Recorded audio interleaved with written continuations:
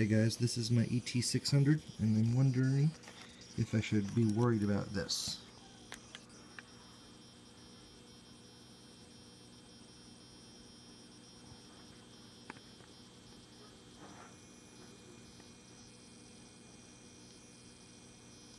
You can see as I move the thermometer around, parts of it are actually over the boiling temperature of water. It is transmit. Wow, that's the highest I've seen yet.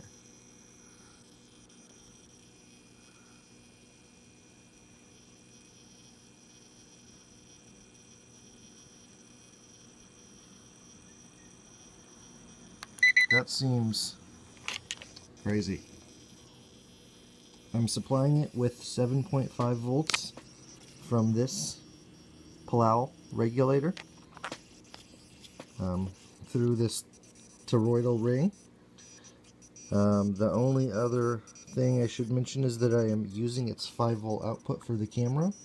However, even if I unplug that, well, one, I can't tell if it's working or not,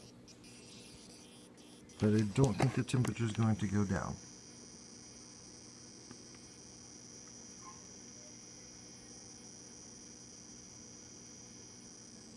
Sorry about the focus, this is an iPhone video. It appears the hottest spot I can find now is about 210. So maybe the temperature went down 5 degrees when I stopped using the 5 volt output.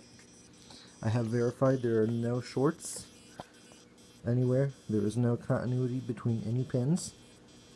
And I did not do any soldering on the thing itself. Where the button is melted right there, it came that way. I don't think it's melted, I think it's physical damage. And also, I do have it Arctic silver epoxied, using AS5 epoxy to, sorry about the camera work, to this piece of aluminum right here. So it actually has a few grams worth of heat sink. And that's how it's mounted.